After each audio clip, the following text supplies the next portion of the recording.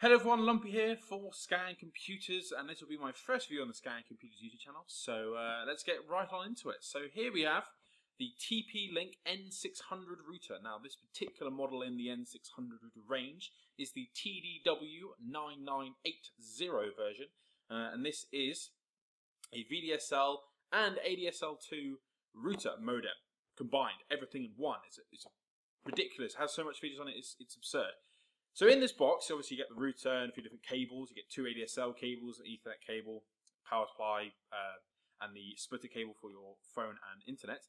But it also, the router itself, can be used in a multitude of different setups. So if you are from the UK, like myself, you have a number of different ISPs that provide different fiber sort of options. Now this will work flawlessly. It will just plug in and play into an system on BT Infinity and TalkTalk Fiber such VDSL2 connections. So if you are sort of using one of the newest BT Infinity setups, this will work. It actually integrates really well into those setups, you know, because it can just do that. It just fits it in. And also ADSL2 Plus, it can fit into those sort of things as well. So if you are from the UK and have these sort of setups, you can use it. Which is easy, it's great. Just plug in and play, so useful.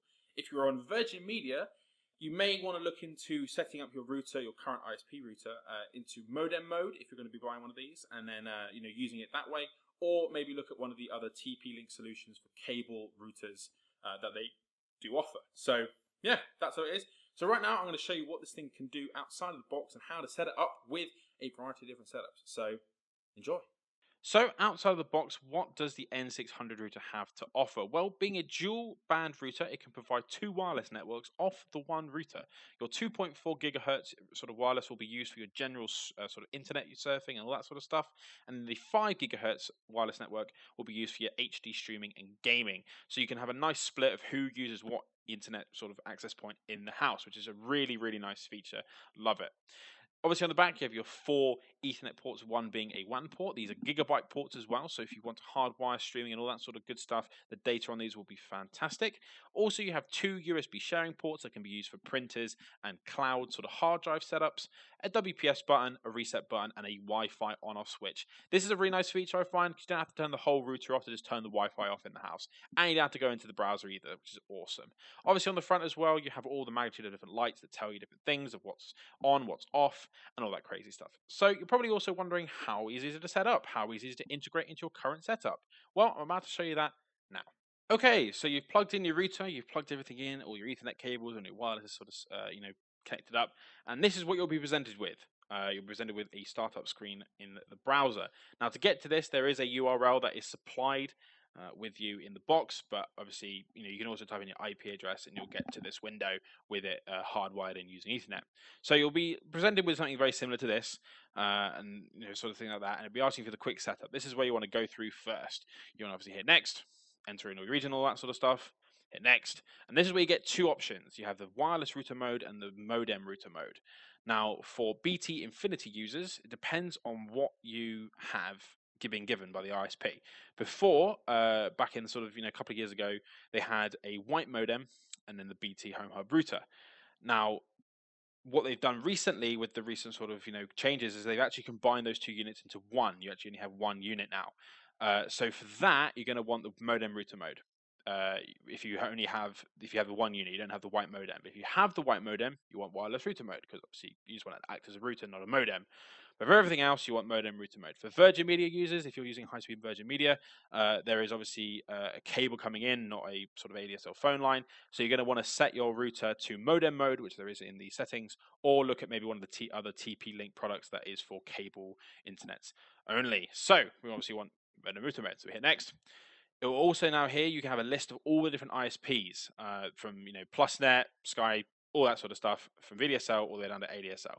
Obviously we want VDSL because it's the high-speed version of ADSL. We don't want ADSL because we don't want to limit ourselves. So hit next. It'll ask you now for a username and password. The username and password for BT stuff generically is bthomehub@btbroadband.com. That is it. Password blank, nothing. That is generic. That is nothing special. If you phone at the ISP, that's what they'll tell you to do. Virgin, I'm not too sure what it is for them, but you're making polygoogle it, and that's how simple it is. It is literally for the PPPoE setting. That's it. And next, and now I'll run you through all the sort of settings for your wireless sort of stuff. You hit save, goes through its settings, and that is how simple it is. It literally is a few clicks away from setup, boom, and it's away, and that's how easy it's done. And then once it's finished configuring all that sort of stuff, it will present you with the status screen that shows you all of the settings for your router, and that's it. You're away. Then you have access to all the options on the side down here. You know, your bandwidth control, your USB settings, you know, your dual bandwidth selection, all this crazy stuff that you can have fun with. And that's how simple it is to set up. So some of the other features that are available to you when you are inside of this browser, you can obviously change all of the wireless settings, your dual band selection, all this sort of stuff is available to you and free to change if you are willing to. Obviously, with the quick setup, a lot of it is just set by default. If you want to leave it that way, you're perfectly fine to do so. It just allows you to be a bit more secure and maybe filter out a few unnecessary things. For gamers, this is obviously going to be quite crucial to you. Forwarding, obviously, some games require you to port forward. They require you to, certain applications and sort of services require you to have certain ports open. The port triggering stuff is fairly straightforward. You can obviously add a port.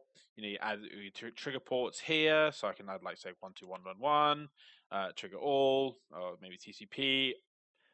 Open up, whatever. Status available. Hit save. And there it is. Literally comes down to enable selected, and it's enabled. That's how simple it can be. Obviously, when you do it yourself, you're going to want to set it up so that it's obviously the correct ports, but that's how simple it is to be. You can literally just set the port, opens the port, and the protocols like that. If you want to go the next step beyond that, there is obviously the DMZ availability. So if you want to have your particular host IP, which should be obviously the main PC you're looking at, you enable it, enter the host IP, hit save, and that's how easy it is. And for those sort of things, for people that want to sort of mess around with that, it could not be more simpler on this router. So another big props to TP-Link on that one. So my final thoughts on the TP-Link N600 router, which is the first one here, I really like it. It's really improved the wireless in the flat. This flat has a kind of a weird sort of issue with the wireless when using the BT Home Hub router, and this has actually really improved it. It makes sort of live streaming in your room and getting sort of the Netflix sort of that sort of stuff really, really nice, and it's made it a lot easier. Also, the setup was incredibly easy, which is one of the massive props I give to this router. The fact that ISPs aren't making it very easy these days for people to use third-party routers with obviously all the integration of the modem and the router, but the fact that it literally took me no more than 5 minutes to set up and get going and get using it was incredible. And the fact that there are so many extra features on the router itself, I can see, optimizing this to be a breeze, and also, it makes it the benefits there if you wish to take it. But the fact that the plug and play value is so high. Pair this with any the power line adapters that was sort of Ziggy's reviewed as well. This would be a great sort of setup to have in a large home or a medium-sized home. I mean, for a small flat, it is kind of feel wasted, but I can say it has definitely improved our sort of internet usage around the house. So guys, do remember to like and subscribe. Thank you very much for watching. If you do wish to sort of find out any more information on the N600 product on the Scan website, click the links down below. We'll have the product page there as well as also the TP-Link page for if you wish to find out any more information. Okay guys, I will see you in the next one. Thank you very much for watching. Enjoy the rest of your day.